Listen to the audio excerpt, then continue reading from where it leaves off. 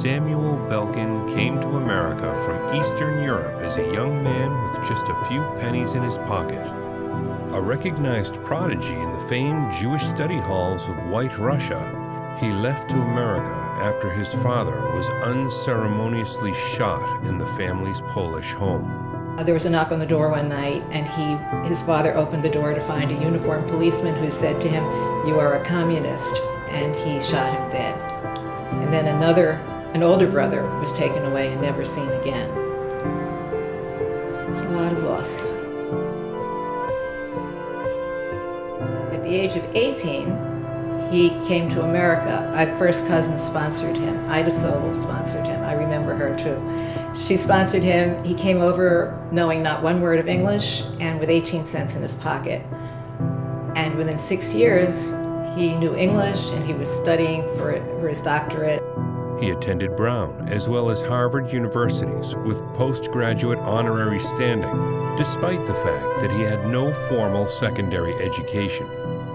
After earning his doctorate, Belkin became a professor back at his first school, Yeshiva College. By 1943, at the tender age of 32, he was elected to be president.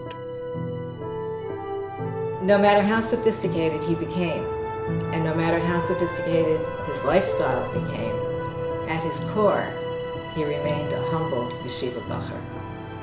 During Dr. Belkin's tenure as the president of Yeshiva University, he guided the school through the greatest expansion in its history.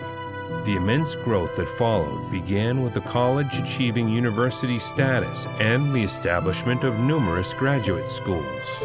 The determination he had to fulfill this dream and the exemplary way with which he conducted his personal affairs endeared others to support him in the journey towards this tremendous achievement.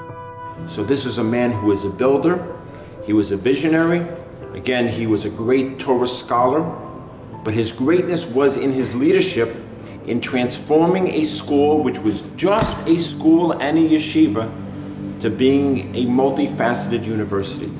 That's my sense of Dr. Samuel Belkin. In many ways, his greatest achievement was the establishment of Stern College for Women, that it's the first institute of higher education that believed that there were no limits on how women could learn. Stern College for Women opened its doors in 1945, providing unfettered access for women to pursue degrees in the sciences and humanities. This period also saw the planning of Wurzweiler's School of Social Work at the Furkhoff School of Psychology, the inauguration of the Cardozo Law School, and the opening of the acclaimed Albert Einstein School of Medicine. To this end, it was Belkin who met and persuaded Einstein to lend his name to the institution. I am grateful that Yeshiva University has honored me by using my name in connection with the new College of Medicine. Dr. Belkin would ensure that the school would have a truly heterogeneous student body, urgently supplying diverse Americans with access to high-level education.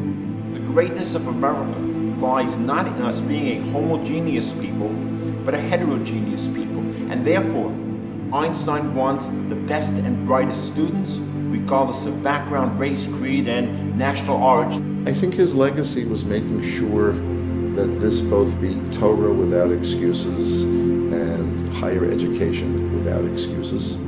I think his legacy is frankly a modern Orthodox community filled with Yeshiva University graduates and rabbis and social workers and lawyers and doctors. And it's hard to imagine that there would have been such a proliferation of communities without him. In Belkin's original application letter to what was then known as Yeshiva College, he described his desire to merge two worlds, to excel in secular studies while keeping the Torah lineage alive.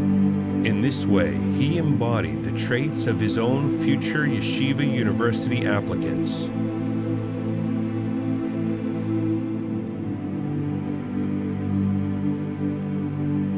Yeshiva University owes so much to Dr. Samuel Belkin, a man who came to this country with nothing but his mind, a set of ideals, and a vision. he asked me a question. He said, Linda, do you know the difference between a dreamer and a man of vision? A dreamer dreams a dream. A man of vision dreams a dream and makes it come true. I think the great challenge that he left us is to say, don't let it atrophy. Don't let it just be a thing of the past. Let's not sing the Yiddish song, was is gewesen, is nicht du. What was, and it isn't anymore. But I think his charge to me and to my successors and to all the Rabbeim and faculty and students is to say, I've taken you to this place, build it.